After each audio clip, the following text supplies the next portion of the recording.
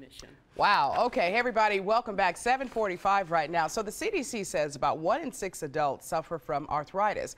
Barbara Allan's pain was so intense that she was in a wheelchair for 2.5 years.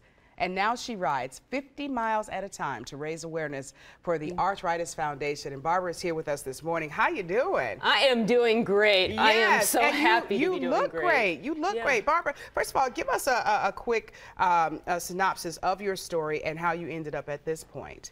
Well, my pain was so intense it actually killed me. I went all the way into the light. And you actually died? I died. I didn't just see the light at the end of the tunnel. I merged with the light, and they told me after a little while I had to come back because there was a cure for arthritis, and once I found it, I had to share that. And you were diagnosed with arthritis by doctors? Yes. And you died because the pain was so intense for you? Right. Right. Okay, so what started you on this journey, and what have you learned? What got you out of that wheelchair? Well, for 4.5 years, I researched everything in the medical literature, and it wasn't helping, so I started looking for more general cures. Okay. And the first thing that really mattered to me was discovering that I had delayed chemical sensitivities and food sensitivities, and that I could not trust food labels. So that's why I want to talk about the 3 crippling hazards that can be legally left off food labels. Let's do it. Okay. Yeah, so the first one is the excipient law.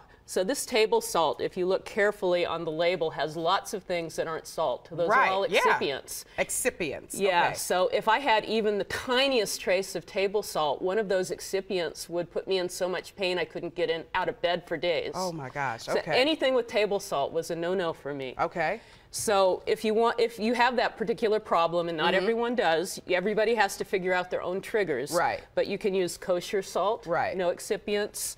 You can use sea salt. You can use mined unrefined salt. Okay. So then the next hidden hazard, now I love beans, but there's something called a standard ingredients law, and so if it's a standard ingredient, you don't have to put it on the label. Salt's a standard ingredient in almost everything, so even if it's not on the label, I couldn't eat it if it was processed. Wow, okay. In addition, there are things like food dyes. About, I don't know, 50% of my clients are in excruciating pain if they accidentally get food dyes, and if it's a standard ingredient, you're never going to see it on the label. Yeah, now we're almost out of time, Barbara. Tell us about this last one. So the final one is about 1/3 of my clients can't do pesticide residues, so glyphosate or dethomextrin. So all natural means nothing. Right. You know, you're still going to get sick. You have to go organic.